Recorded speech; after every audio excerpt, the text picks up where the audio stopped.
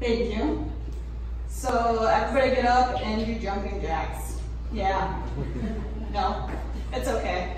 He looks scared. Very, very scared. You're no guy back there. So I don't know, I'm brand new to the Rochester community. So my business is Body Shop Fitness. I'm a virtual trainer and nutritionist. So that is a little bit about my business title. I'm going to give you a little bit of a background about me though before I dive into that.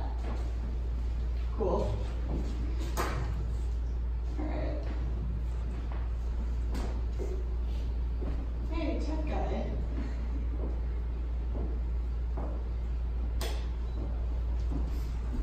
Perfect. So I just got my undergrad as an exercise physiologist. I've been in personal training since I was 13 years old, actually.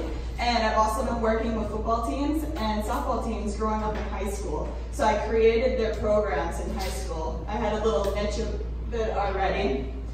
And I'm also a nutritionist as well on NASM 1. And I also compete in bodybuilding shows. So that's a little bit goes hand in hand with the nutrition aspect. And also I'm a dog mom now. So I have a little baby corgi, it's about this big. So that's a little bit about my background. Let's dive into the business end. So what is virtual training? So in this photo you can see that there is a TV and I'm actually training somebody from, that person's from India actually, across the world. So it's live and it's customized and convenient and you can train anywhere. So the session is customized to the individual. So say somebody has a hip flexor problem, I can fix that and then they can do a proper lunge. So if you don't have a personal trainer doing that, you don't know. You're just doing an at-home workout. So that's why it's so unique. And then train anywhere in the world. I've been to the Bahamas, I've been to Cancun, all these different places. I utilize what the person has and then we go from there. Because just learning to be scrappy and working on the fly, getting a workout in, that actually is a fun aspect and you learn more, you don't get bored with training. So that's the virtual side of my business. There's a flexible dieting side. And what I've learned over the years, people don't like to diet at all. And if they do, it's for a month or 3. You want this to be a maintainable lifestyle that you can live for years on end, right? So I came up with menu plans and portion plans and also macro plans. Macro plans are calorie counting. That is the extreme learning. So you go from portion plans to menu plans to then learning the calorie counting. There's all these different levels to level the person up because everybody is at different points of their journey. So that's what I've learned over the years. And what menu plans are, think of like, you want Chipotle, right? So what I do is I calculate all the calories and the protein, carbs, and fats. And then you just scale the food, cook the food, and eat the food. And that's all you have to worry about. I do everything else. And then you reach your goal of fat loss or muscle gain. So, and the portion plans would be very simplified to, you have broccoli, chicken, and sweet potatoes. Or if you like cereal, you can do that too. What I found is adding in things that people love, like donuts, for example, they stick to the plan very, very well. It's that one thing that you're like, oh, I can't live without Reese's Puff cereal. Into the plan. I really like to talk about this because a lot of people bring up Peloton. Peloton's like the bike that you purchase and it's a trainer on the other end. Well, the trainer isn't live. They can't really say, hey, you're doing this incorrectly, let's fix it. So that's the big thing about it, and I love the company, but everybody is different. So that's what makes my company a little bit more unique in that sense.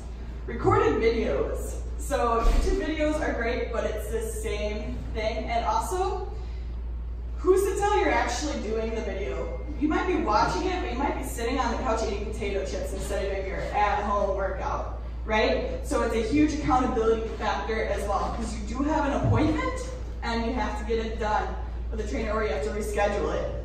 So, and also cookie cutter. None of these plans are ever cookie cutter. Everybody is different, and the trainer has to realize that and work with specific disabilities or allergies, things like that. So then the plan is unique to the person, and then they can reach their goal with all these little restrictions that they have. Also, all those dollar signs. So personal training is not really a need in a sense. It is to a lot of people, but it should be a little bit more spendy if you're buying a person to help you maintain a lifestyle for years on end. That's why buying somebody for a month isn't going to be very helpful, because we haven't maintained or made new habits to even pass on throughout our lifestyle. Since when we're super stressed out, we always rely on the habits that we've built. We have to break those habits down and have new habits to even carry on through our life. So break the old traditions, set in new ones, and then we can carry on our new lifestyle. And my last slide, what can this community do for me? Get the word out. So virtual training, it's there, but it's not working out in a sense. So people will talk to you on the screen, like, hey, how are you doing?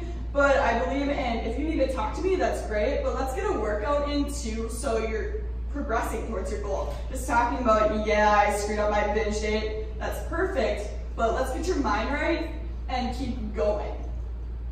So, and over here, this is a 2-month period between that. That's 20 pounds. And what I truly believe in is not losing fat and muscle, which all these cookie cutter diets that you see, they want you, yeah, let's drop weight, because that's what everybody wants, right?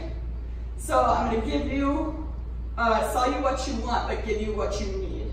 So we want to keep the muscle, so we get that nice, sexy tone look, so we look good naked, right? And then not have like chicken wings, or look like a potato, okay? All right, thank you guys so much. Do you have any questions?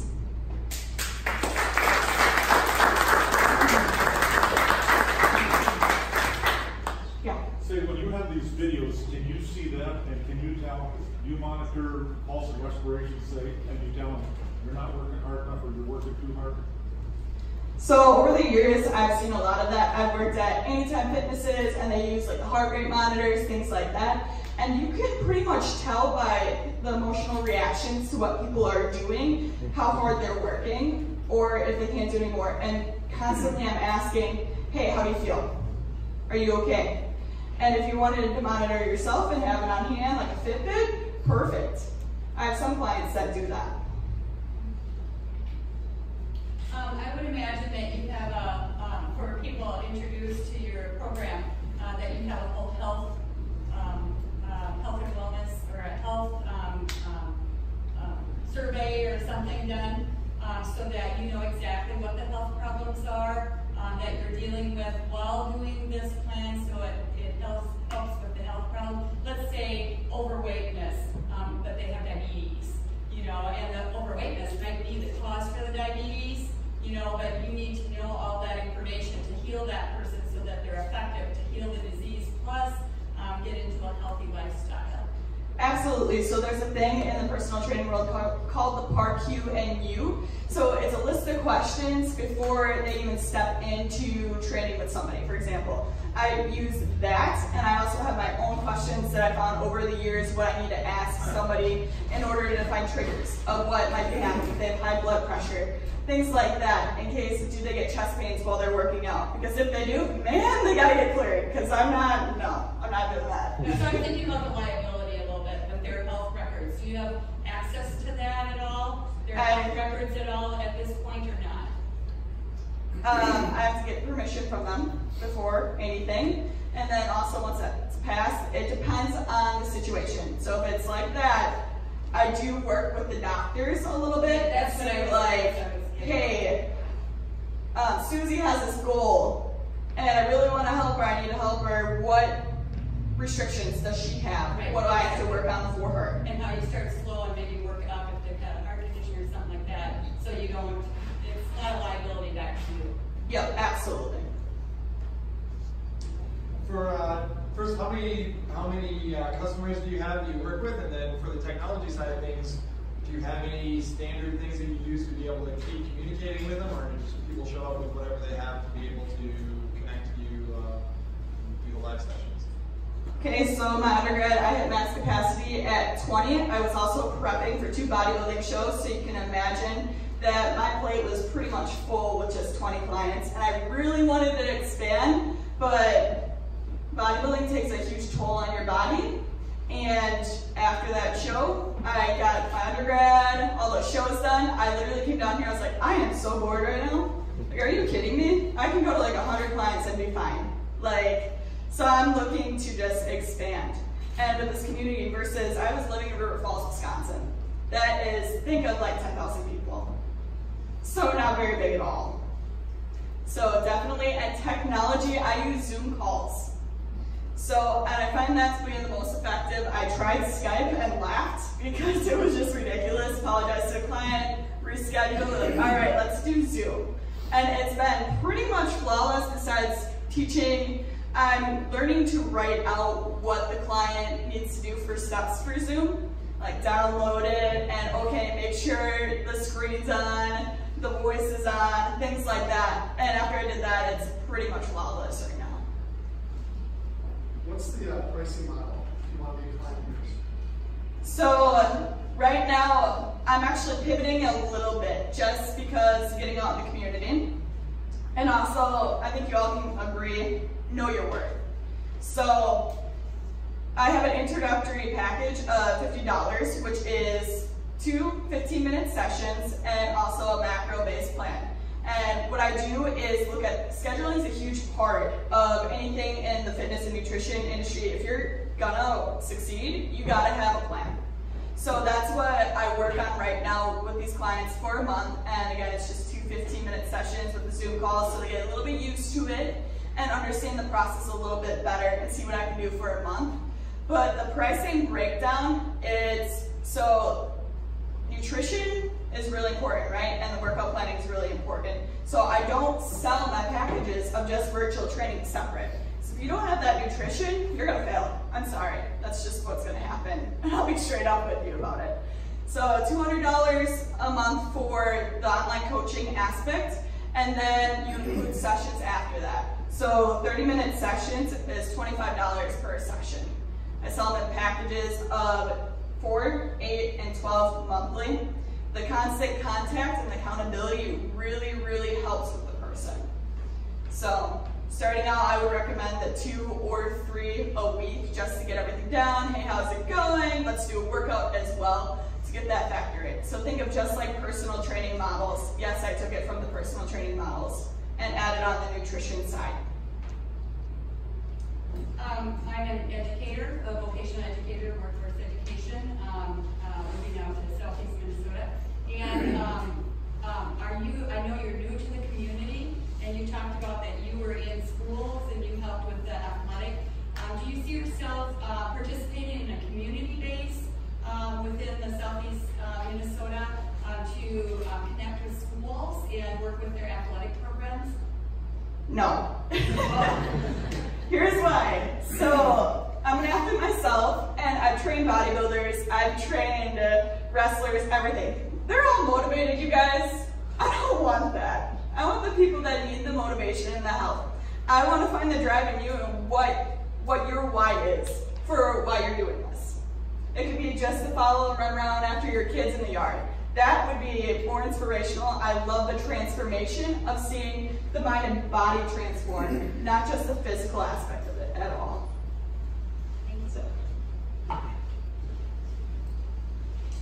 So once you get to your 100 clients, have you thought about scaling? Like, do you want to scale? And if you don't, that's a totally, I think, reasonable thing if you don't want to go beyond the 100. But once you get there, how do you scale? Because it sounds like your brand is around the live video. So are you interested in recording it, or do you subcontract other individuals? What are your thoughts around that? Man, if you would have known me before this, you would know this answer. So I've been looking at scaling for a long time, but I had to get that undergrad and get all the stuff done, and it just takes time and steps. And I had a business grant when I was I was doing that also while doing the shows and doing my undergrad and everything. And I got approved. I talked to a lawyer one day to make sure everything was covered, and he's like, you know, I'm gonna give you a grant. So I've been working on the business model for scaling, and I want subcontractors from me, I want a marketer, all these different steps to just branch out. What I visualize every day of what's gonna happen. And it's just these virtual training studios, also in-house, like in Rochester, adding on personal training as well, because that would be a huge market, things like that. But I can see it's going global. Like, I have one client in India, but it's global already. So the merch just gotta get out about it.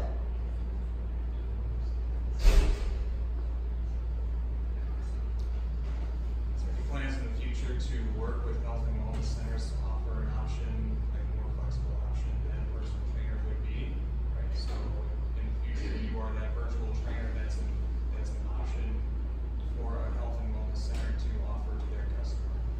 Absolutely. On your website, it showed this is primarily for women, right? Designed for women? Yeah, me and my website guy had falling out. So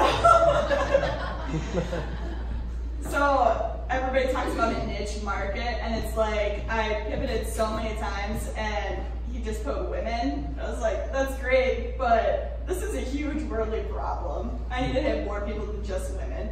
And actually, I work well with males. So I'm like, I'm hitting both sides.